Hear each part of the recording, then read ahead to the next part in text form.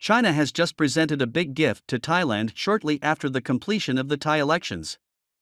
According to the Chinese technical team involved in the Kunming-Bangkok railway negotiations, China has agreed to transfer part of its high-speed rail construction technology to Thailand, assisting the country in independently constructing its own high-speed rail network. Based on this foundation, China and Thailand have reached a preliminary agreement on technology transfer in 11 areas of high-speed rail construction, including track design, tunnel design, bridge construction, train station design, power lighting, signal systems, heating and ventilation systems, among others. Additionally, the two parties are currently negotiating and discussing specific patent sharing authorizations, which also involve the transfer of technology related to Chinese train design and manufacturing, as well as power supply and other advanced technologies. In other words, Thailand will become the second country after Indonesia to receive technology transfer from China in the field of high-speed rail. Indonesia previously received China's assistance in the construction of the Jakarta-Bandung high-speed rail, which was already in operation. At last year's G20 summit in Bali, Indonesia proudly showcased the Jakarta-Bandung high-speed rail to world leaders. As we all know, high-speed rail is China's flagship product, and Japan has already emerged as a competitor on the international stage. If Thailand also masters high-speed rail design, won't China has another competitor in the future?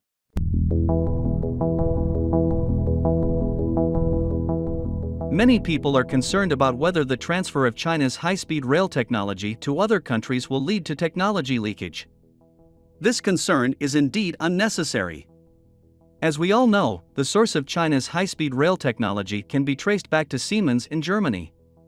It is an upgrade and industrialization of the German high-speed rail technology.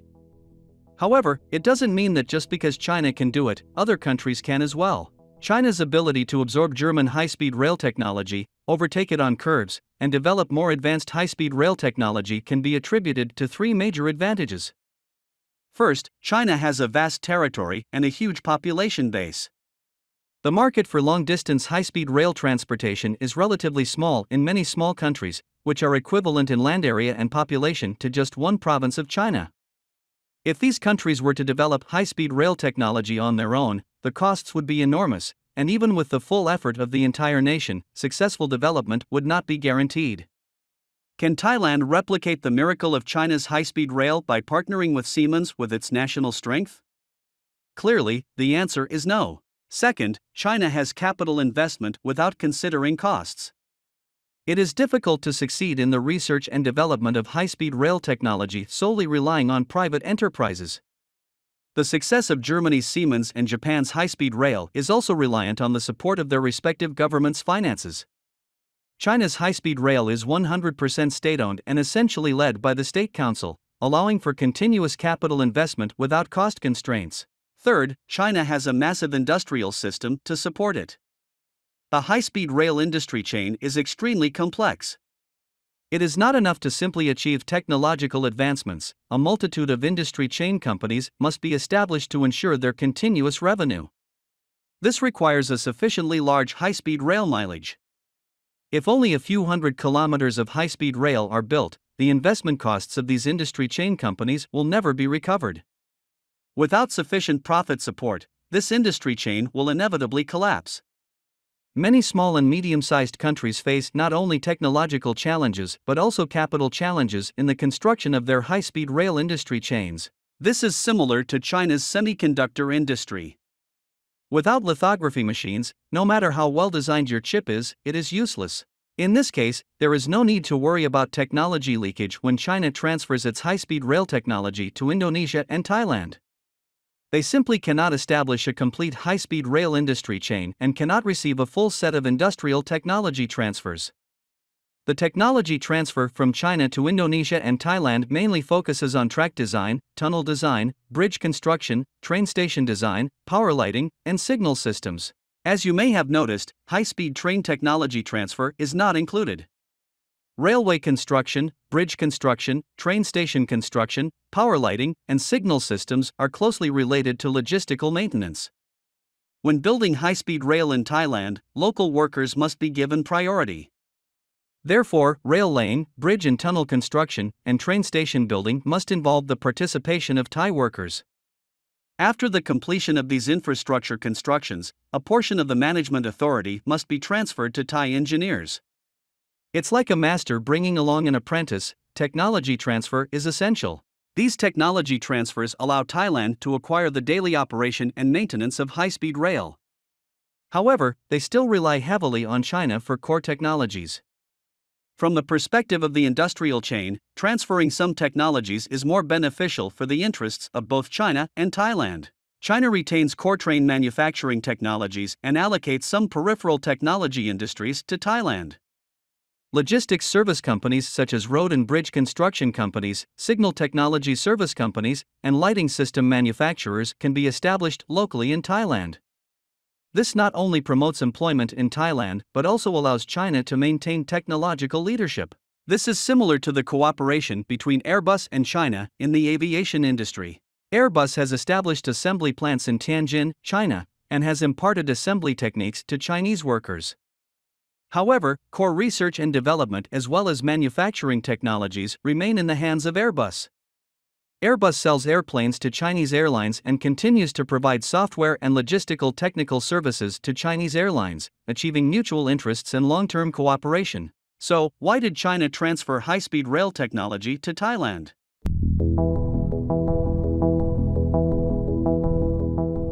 In 1900, Britain and France proposed a plan to build a railway from Kunming to Singapore, which was the prototype of the Trans-Asian Railway. The purpose of building this railway was simply for the convenience of plundering and continuously exporting resources from Southeast Asia and China through railways. However, this plan was abandoned due to the unstable international situation. With the rise of China's infrastructure, the Trans-Asian Railway has been reintroduced, but the purpose of building the railway has completely changed. Nowadays, the Trans-Asian Railway is a true golden corridor.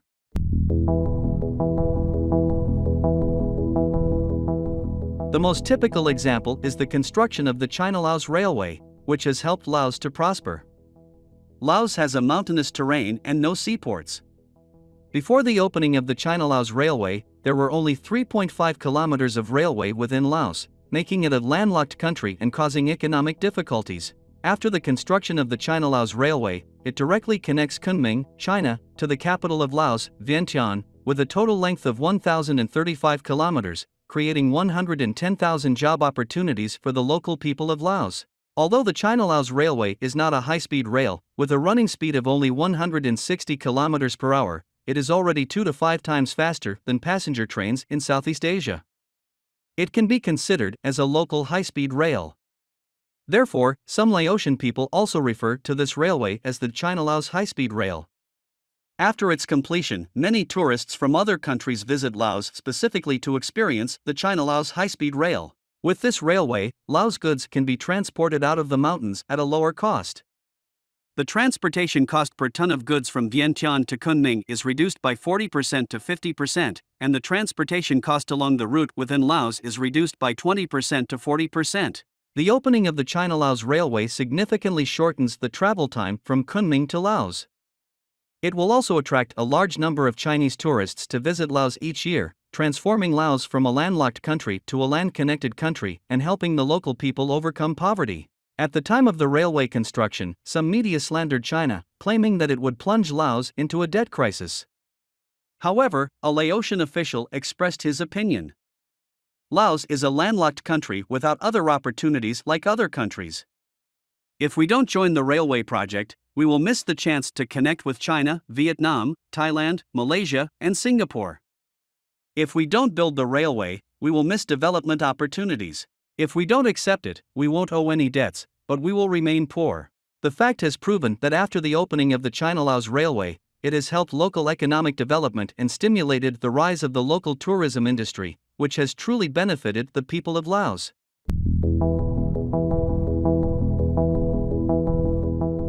The construction of the China-Laos Railway has also made Thailand envious.